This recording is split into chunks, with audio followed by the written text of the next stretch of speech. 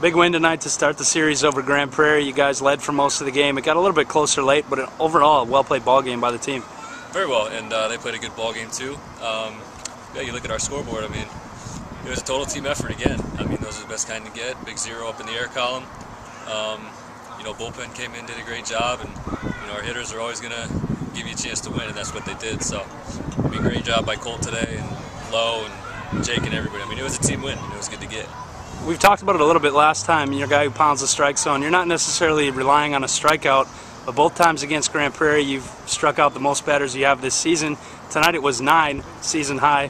What is it about the Grand Prairie lineup that allows you to rack up the strikeouts? I don't know. I mean, it was just you know, one of those nights. There's nothing in particular.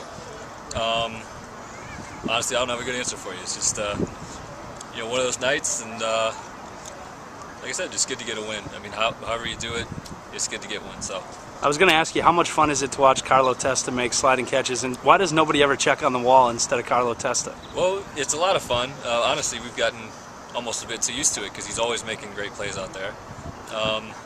Yeah, that wall's been wearing him out, especially those last couple of games. So, but hey, you can just keep on doing it, and you know, we definitely appreciate it as a pitching staff, that's for sure. Before I let you go, Tim, again, anybody you want to say hi to back home?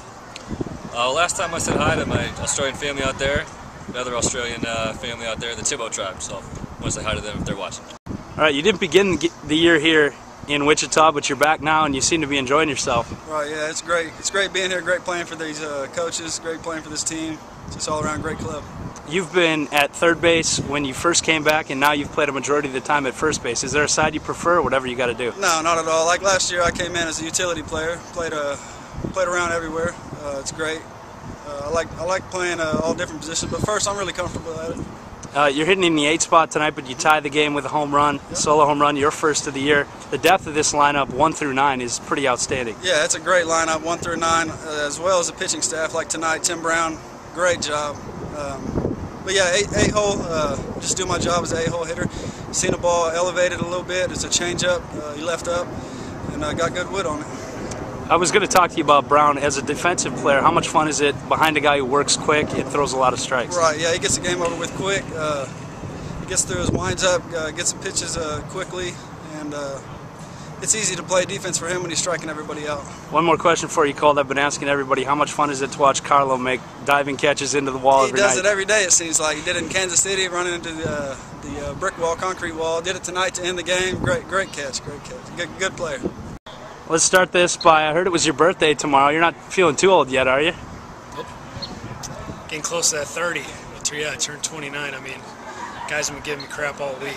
My girlfriend showed up to spend it with me, but everybody's getting me like the 40 and older talk already. That's 30's a big milestone for me.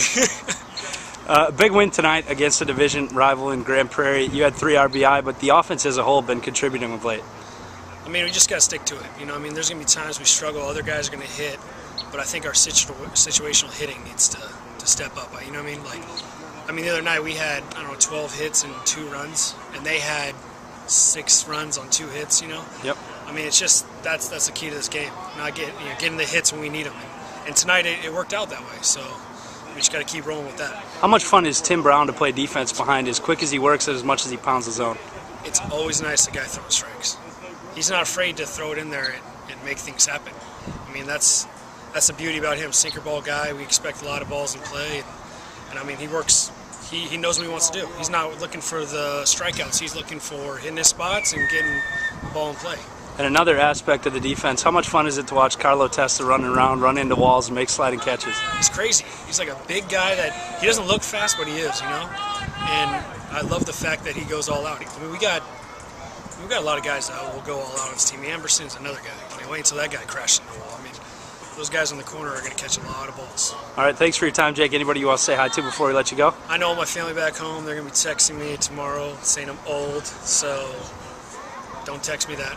I'm still in my 20s, and I appreciate it to my girlfriend coming out and celebrating with me.